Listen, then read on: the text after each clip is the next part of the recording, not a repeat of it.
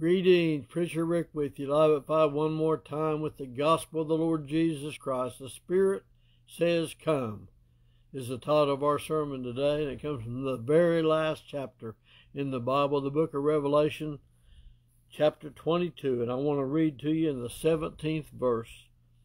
It says, "And the Spirit and the bride say, Come. And him that heareth say, Come. And let him that is athirst come. And whosoever will, let him take the water of life freely." Bless God forever. Thank God forever. God says, "Come." And I'm so glad He beckons us to His throne of grace. Aren't you today? And here we are looking close to the end of the Bible. Just 4 more verses after that one, and we'll be at the end of the Bible. And as I'm looking at that, I'm thinking God is saying, "Come," right here at the end.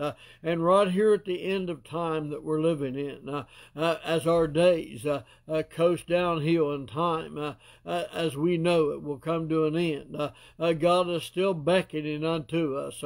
Come, come. He says, "Come." Thank God. "And whosoever will, let him take the water of life freely." If you go all the way back in the Old Testament to the old prophet Isaiah, it says almost the same thing. In chapter 55 in the first verse, "Ho, everyone that thirsteth, come ye to the waters."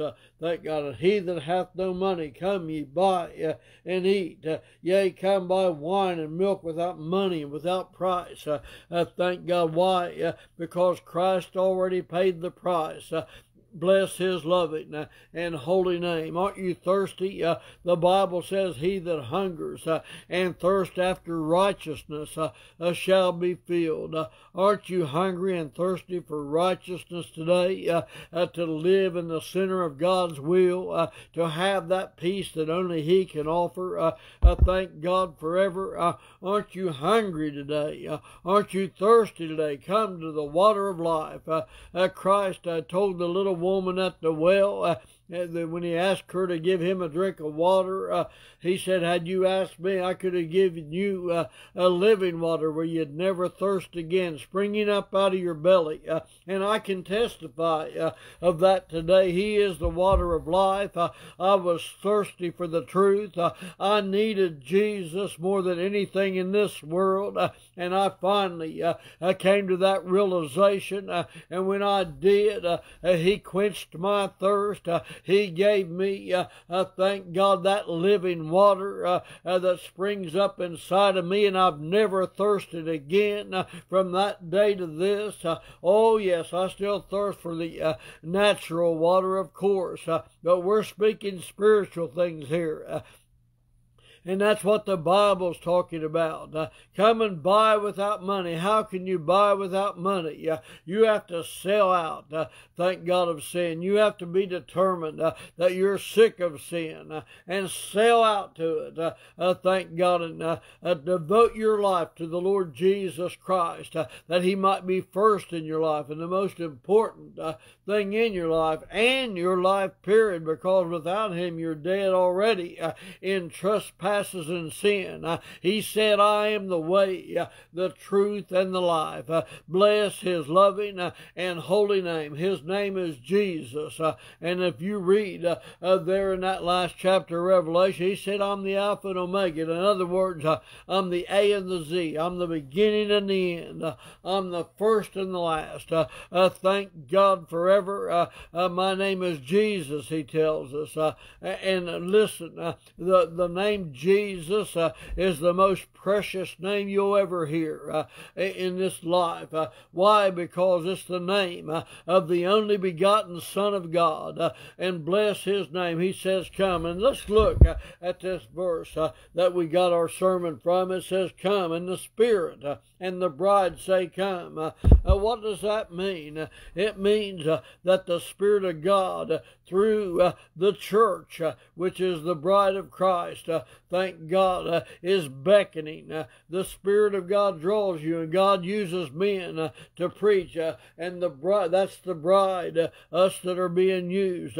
All of us Christians would be considered the bride, and the Spirit of God works through His bride. And thank God, the Spirit of God says, come, and that drawing is there. And God uses men to preach and people to testify and say, come to Jesus. He's the best thing that ever happened to me. And as we testify of His goodness and we preach and teach about His goodness, we know in the Bible it says it's the goodness of God that leadeth thee to repentance. So when we share the goodness of God, thank God, and we help others to realize that that's what led us to repentance to begin with, it will lead you to repentance. When you look around and look away from man and you look to the only begotten Son of God, it will lead you to repentance. Get your eyes off people and the faults of man and the weakness of man, and fix your eyes on the cross, the blessed cross of redemption, where Jesus hung there, bled and died for the sins of mankind, that we might be redeemed. And it's time to let the redeemed of the Lord say so. Thank God forever. We need to let the world know that Jesus is our Redeemer, that He's the only name that they can be saved by, that there's no other way to heaven except through and by Him. Bless His loving and holy name. And He cries through the Holy Spirit, come, come ye that thirst. Thank God, come, thank God. And as we read on, it says it 3 times, and the Spirit and the bride say, come, and him that heareth say, come. And that doesn't mean just anyone that hears a message. It means those that hear and listen and realize and come to that place in their life, and they want to share it. I remember when I first got saved, I wanted to get everyone saved. I still do.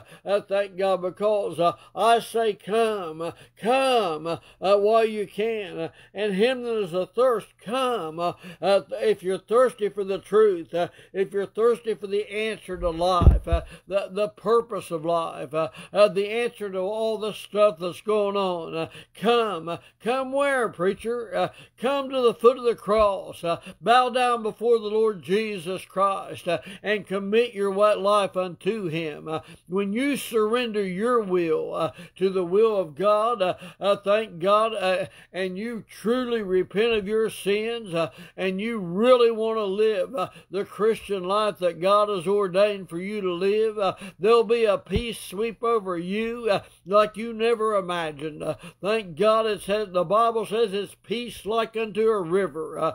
It's joy unspeakable and full of glory. Bless God forever. And when you have the peace of God, thank God, peace that is unexplainable, when you have that peace, there's no devil this side of hell that can take it away from you. Thank God, I have found that peace to be there in my most tumultuous time, in my most unsecure time, in my hardest time. I have found the peace of God to still be there. Thank God forever. He said, I'll never leave you. I'll never forsake you. Lo, I am with you always, even to the end of the world. When you have that kind of a promise to stand upon, as the old song says, standing on the promises of God, thank God, you'll be wanting to tell other people to come. Come, come, come. 3 times it says it right there in the 4th verse from the end of the Bible, actually the 5th, verse 17. It says, and the Spirit and the bride say, come. Thank God, and he that heareth say, come. And let him that is athirst come. Thank God, and whosoever will, that's you, that's me, that's whosoever will, let him come and take of the water of life freely. Oh, there's nothing like the water of life. There's nothing like having having your thirst quenched. There's nothing like having the goodness of God in your heart. There's nothing like that peace that I already mentioned that passeth understanding. There's nothing like having, thank God, the Spirit of God in your heart and soul, and that peace of knowing that if you die today, it'll be all right because you're safe in the arms of Jesus. Oh, I'm so safe in the arms of Jesus, my Lord. I'm so glad I came. Won't you come? Won't you come? Won't you come to the foot of the cross? Won't you devote your life to the Lord Jesus Christ while there's still time? Won't you pray through? The old timers used to say, you don't hear it much anymore, get to the altar and pray through. Pray through. What do you mean, preacher, pray through? Pray till you reach the gates of heaven. Pray till you get your answer. Pray till the Holy Spirit's all over you, and you know that you've been forgiven, and you know that your name's in the Lamb's Book of Life, and you don't have any doubt but which God heard and answered your prayer. Bless His loving and holy name. That's the way. That's why we need to come. Thank God, and that's what it takes to get saved. Come, come, come to the Lord Jesus Christ. Until next time, this is Preacher Rick signing off. We love you all. Bye-bye.